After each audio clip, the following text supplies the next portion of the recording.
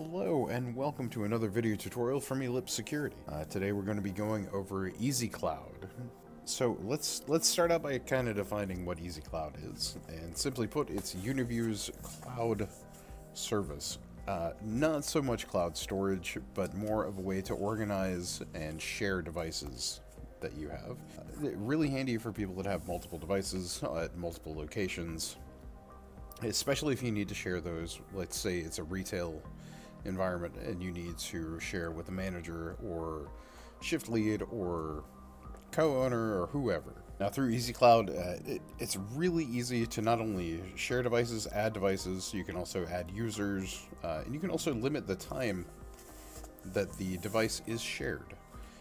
So if you wanted to share it for a week or 6 months, if you have a manager that may be brand new and you don't know how long they're going to be with the company, you could even reevaluate that monthly or weekly if you want. But let's say you have 3 locations and 3 different managers, and you'd like those managers to be able to view the cameras at their stores from their app or even at home. You can add those managers to each one of these individually, and you can also add a manager role to your NVR specifically for this. So if you want to restrict that to non-admin tasks, you can do that, and I'll go over that here in just a second. So let's go over basic setup for setting up roles, and you may be familiar with that currently, but just as an overview, we're going to go over that again. So we're logged into our demo system here, and we're going to go into setup and then users, and we're just going to add a user. Username for this is going to be manager. Password is whatever you'd like to make it. Just make sure it registers as a strong password on that scale here. And we're going to leave the user type as operator. Now your basic permissions we're going to kind of go over. So do you want them to be able to alter the configs? Do you want them to be able to do firmware upgrades? Do you want them to be able to view and export logs? And do you want them to be able to restart the unit whenever they want? So since this is a new manager, we're going to take away the ability to restart the unit from the interface here. We don't want them viewing logs. Firmware upgrade, you can go either way. And basic configuration, we're probably not going to want them to have access to. Live view, you can come down and drop this down, and you can actually limit the number of cameras they're able to view. So let's say we just want them to be able to view cameras 1 through 5. Audio, we don't want. PTZ control, we don't necessarily want them to have.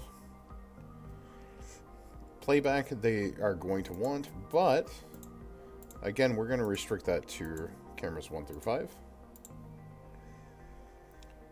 Manual recording on NVR, we're going to take that away, and local backup, we're going to go ahead and leave for cameras 1 through 5. We're going to save. And now we can see that user has been added. Now, once we have that done, we're going to come over here to network, into EZCloud. We're going to make sure EZCloud is turned on. We have our server address. We have our register code here. Device status is online, so we know it's connected to the internet and it's sending and receiving data. Device name is going to be dependent on what you've named the device. You can choose to have add without sign up on or off. We just left it on here. It's not actually going to allow anybody to register it with add without sign up because we have it registered to the cloud already. And then this is where you would get your QR code. And so we're pretty much prepped and ready to add them to EZCloud. The only thing they're going to need to do is create their own account on EZCloud, and we're going to go over how to do that right here. So to create an account, all they're going to do is go to os.ezcloud.uniview.com. It'll bring them to this login screen, and we're going to have them click sign up. Username is going to be Dave tester. Region. It's going to be America. United States. And register using an email. And we will do test at elipsecurity.com. And it's going to send them a verification email as soon as they hit acquire. I don't think it's actually going to send an email because this isn't an actual email address at all. Once they receive that email, they're going to get a verification code. They'll put that in here, create their password, make sure to click these, and hit register. As soon as they're done registering their account, we're going to be able to share this device with that particular individual. You can see that we're already logged into our EZCloud account, and we already have our device registered. However, if you need to register your device, all you'd need to do is go up here to add, type in the device name, and we'll just name this one Store 1337. Register code is going to be whatever register code your DVR gives you in that EZCloud menu of your network menu. And organization we're going to leave as root, and then we're going to hit OK. That's going to automatically register this on your EZCloud account. Now that we have the device registered with our EZCloud account, we're going to go over to the sharing button. It's right over here, right between the key and the E. Device name we're not going to worry about. It's going to be grayed out and locked. Share to, we're going to type in who we want to share to, and remember we are doing our test account.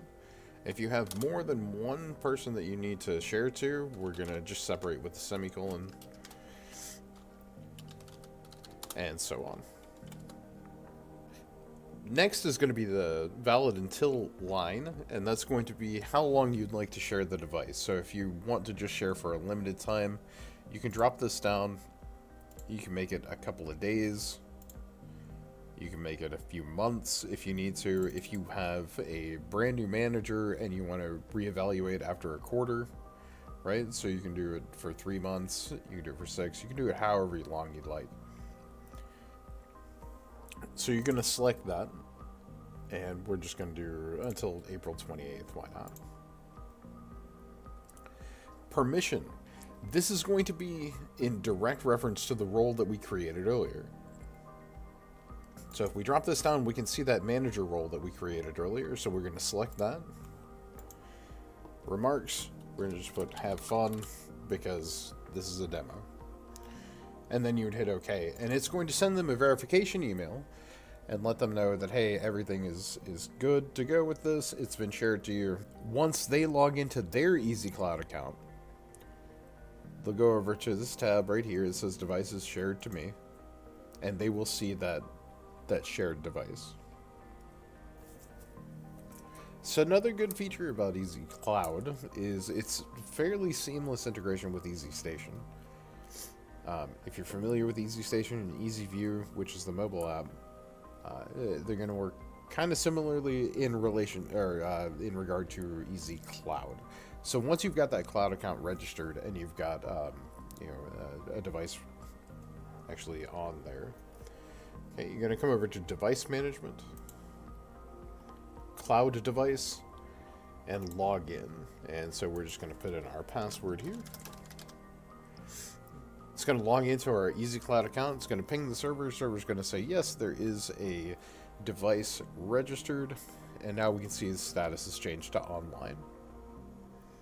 So if we go back to control panel into live view, we can see our demo system is right here. We can just click and drag, and then our first few cameras are going to show up here in just a sec.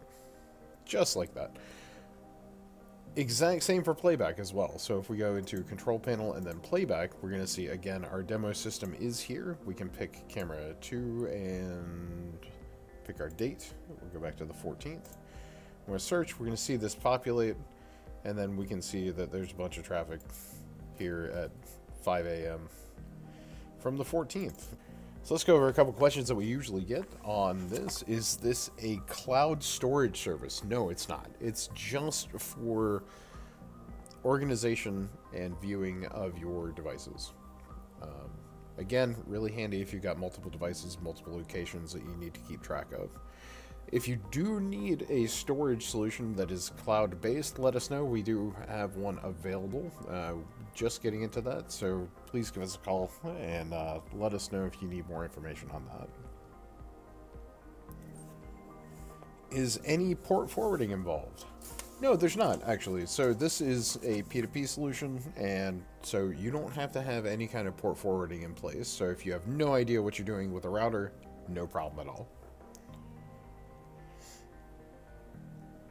Can you use this with non-UniView NVRs like Hike and Dawa?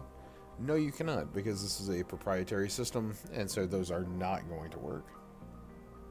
Hopefully you guys got something out of this. Hopefully this was fairly educational. If you did get anything out of it, hit the like and subscribe button down below. It helps us kind of get everything out there and make more cool, fun content. It doesn't actually help us make content. It just helps us get it out there. But yeah, if you have any questions, let us know in the comments below, and we will see you on the next one. Thanks, guys.